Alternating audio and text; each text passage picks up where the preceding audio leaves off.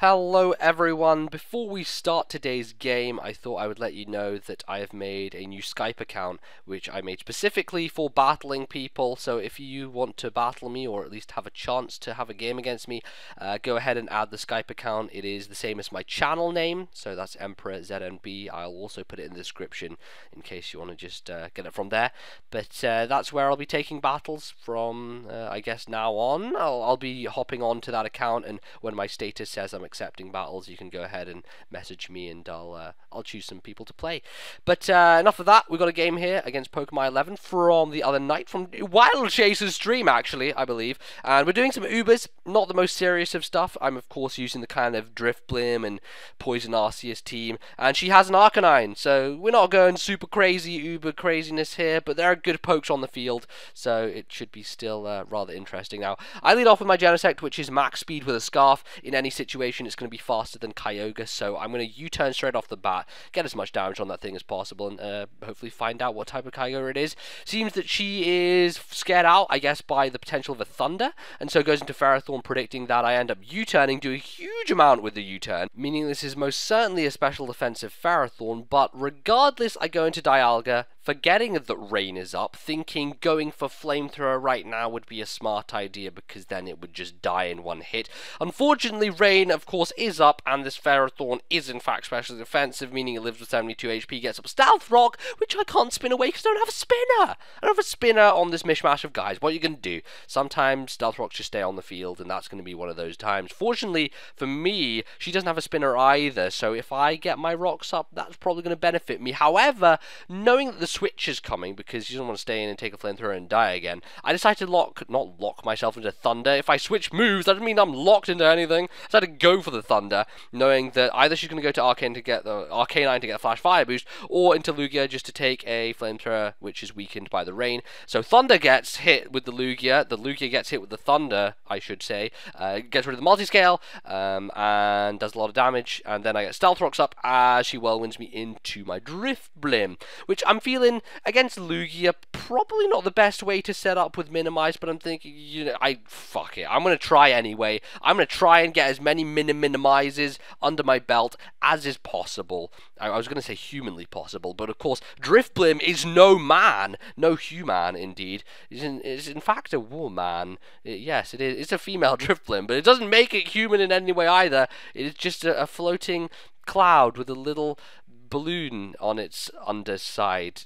Yes, okay, I don't know what I'm saying, because the cloud is clearly its hair and not the balloon part of it. Regardless, it has like little floppy arms, and it looks kind of cool, and I don't know why I even called this thing Tiny Dancer, but it's a cool name. I'm not really explaining anything here, because all I'm doing is minimizing, and ends up that she's just Ice Beaming, Toxicking, Ice Beaming, and all that stuff. I'm thinking, okay, get up to +6, probably won't be able to hit me with any move at this point, and then Whirlwind hits, and I lose all of my boosts and get moved out into my Poison Arceus. Now, I know there's going to be people in the comments, yes, you in the comments, you right there, you'll be like, well, NBZ, Whirlwind is never going to miss, unfortunately. No, ladies and gentlemen, Whirlwind is a move like any other and has accuracy like any other. It's gonna miss. It has the potential to miss, and I have seen Whirlwind miss before as a result of evasion.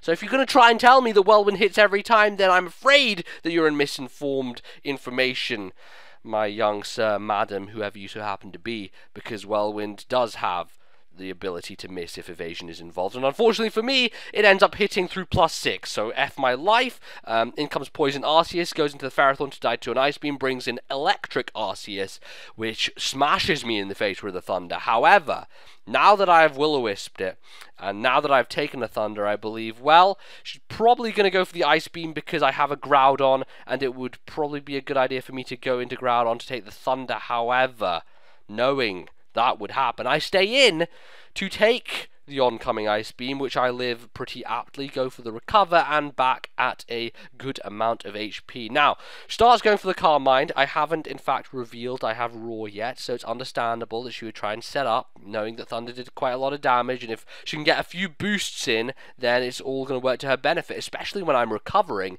and not attacking her directly. At this point, decides to go for the recover, which kind of is a little bit of a nuisance, but the good thing is that I did go for the Roar, meaning that I'm going to phase the Arceus out, making it, I guess, something to deal with later on. Not that I'm too afraid of it in a huge way. So, bring in the Genesect, and I honestly don't know why I ended up recovering here, because I was like, well, Genesect's going to do something to me and like do lots of damage. I don't know what it's going to do, so I decided I'm going to go for the recover, and ends up just U-turning, which takes like 33 HP away from me. So I'm like, okay, that's fine. I guess that I use my one recover there to get up a little bit of HP. Not that it really helps usually, because I could take on this Arceus Electrics hits pretty nicely regardless, but it's going to try Thunder me again anyway. I guess she wants to get me paralyzed. Makes sense, because something paralyzed is always the chance for power hacks, and it always gets annoying eventually. But I'm just going to stay and go for the Ice Beam, see how much damage I can do, and try and wear it down to the point at which she's going to eventually want to go for the recover, and then I can switch out and deal with it appropriately once that happens, I guess. But for the time being, as long as she's staying in and doing all this stuff, I'm going to continue Ice Beaming. Ends up that we get down to the point where we're like, nah, we're not going to recover anymore. I'll just die, and then you can just die as well. So, the story of Arceus and Arceus. Never has there been a story of such woe as Arceus and Arceus. Not quite having the rhyming ability of Romeo and Juliet, but nonetheless, still valid, I guess. I don't know, I'm going to go into my Drifblim now, because I don't know what she wants to switch in. Ends up going to Arcanine, which, that's fine. You would think that this was no Ubers match when you have Drifblim versus Arcanine, but there you go, this is what happens. And then, this is funny, because I get Aftermath, then she gets hit with Recoil from Wild Charge, then she gets hit with Recoil from Life Orb, and this Arcanine, having come in at full health, has taken Stealth Rock, has taken Aftermath, has taken Wild Charge Recoil, and has taken Life Orb damage. All in one turn, it's down to 93 HP. That's pretty phenomenal, I might say.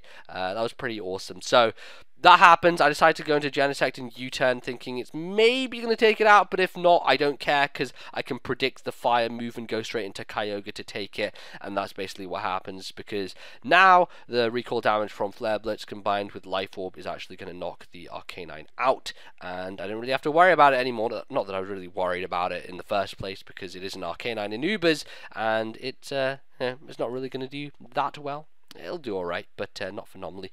So, bring the win button back out again, fearing the Thunder, or Thunderbolt, or whatever this Genesect wants to do to me, and go straight into my TARDIS to take the resisted hit with such ease and such ability, but ends up going for the U-turn again.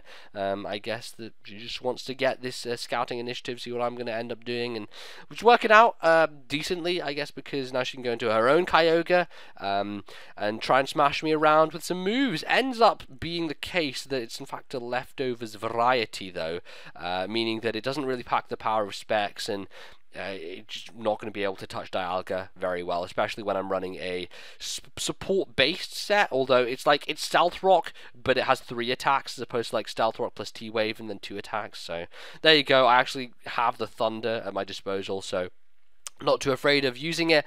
Ice Beam is no way near going to be taking me out, and Thunder's just going to come crashing down from the sky, take down the Kyogre, and Kyogre, the watery beast from below, shall return to its depths once more.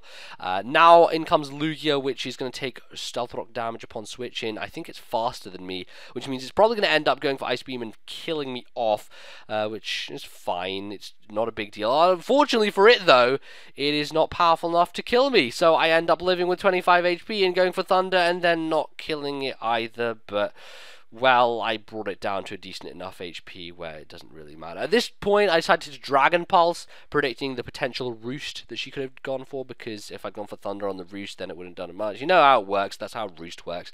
But it's fine, not a real big deal, because it ends up going for the Ice Beam anyway, meaning that I can come in with Genesect and Revenge Kill with my own Ice Beam, and I think I get the special attack. Yeah, I do get the special attack boost here, so it's pretty much guaranteed to take this thing out, regardless of its investment. And the final thing on her side, I believe, is a Genesect, meaning that I can easily switch out, go into whatever Pokemon I have left. I have Groudon and Kyogre, so no matter what locks herself into, it's not going to work out, because if she goes for the electric move to deal with Kyogre, I have Groudon. If she goes for the ice move to deal with Groudon, I have Kyogre. It's a win-win situation. I guess ice is the better play because it hits both of them, and there's the chance to freeze. There's also the chance to crit, which happens right there, but fortunately for me, I'm able to get off the ice beam, get off the surf, finish off the Genesect, and that is going to wind down the game to a close, where it shall indeed end. And we're done. We're game over. GG. So there is the game. I hope you enjoyed it. Bit of a, I don't know, a bit more relaxed, casual game, as it were, in the good old Uber's tower. And we are pretty much sorted. So if you enjoyed the video, feel free to leave a big old thumbs up. The like button is highly appreciated to be pushed if those are your sentiments towards the video, but only if they are your sentiments. Do not let emotion cloud your judgment. Just go and do what feels right. So there you go. Yeah, if you want to add me on Skype, of course, I'll reiterate, the Skype is below, where I will take battles, and I will just be adding people. So that is it. I'll see you guys next time on another video, but until then, thank you very much for watching, and goodbye.